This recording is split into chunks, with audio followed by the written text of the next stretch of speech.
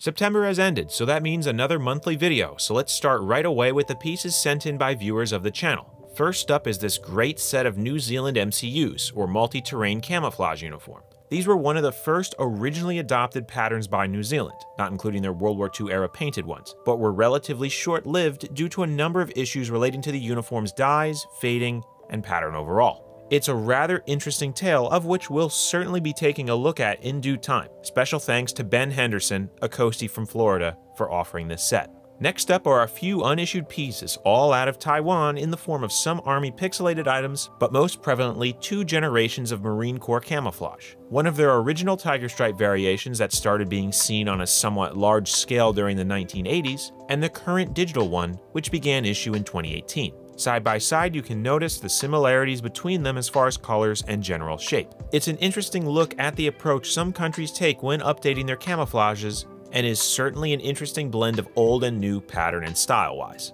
Thank you very much to Ubertzen for reaching out about these pieces. Moving just a bit north of Taiwan is a set of South Korea's newest naval pattern. Close to 2 years old now, this pattern is interesting as most sets, this one included, appear to have almost a faded or worn look about them. Granted, most of the ones that have reached the collector's market are used. At first glance, they all seem to appear faded or worn.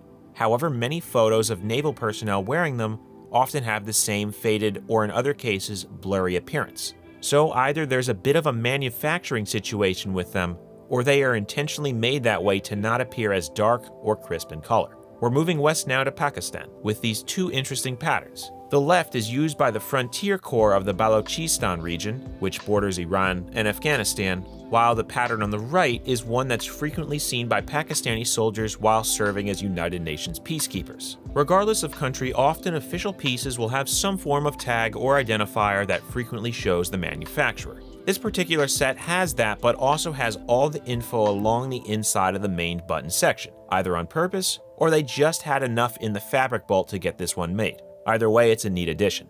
Moving even further west, we have 3 final pieces, all of which were picked up at the final Brimfield show of 2022. Those are a Portuguese DPM jacket, a pair of Dutch DPM trousers, and a second pattern West German border guard jacket. The Portuguese and Dutch pieces were sold together, and though neither are relatively rare, they were pretty cheap and are interesting to look at side by side. The second version of the BGS Splinter jacket was being sold by a vintage clothing seller. The second version is denoted by lighter lines printed throughout, however, only really being seen over the tan areas, and the green and red shapes having little to no borders about them when they are up against one another. To contrast this, the first version saw a bit of spacing between the 2 colors, with the third having more stark and uniformly seen lines, easily noticeable over all 3 colors. Finally, the cut of the jacket wasn't really seen with the other 2 versions, being the one produced for the shortest amount of time, but that will pretty much do it for September 2022.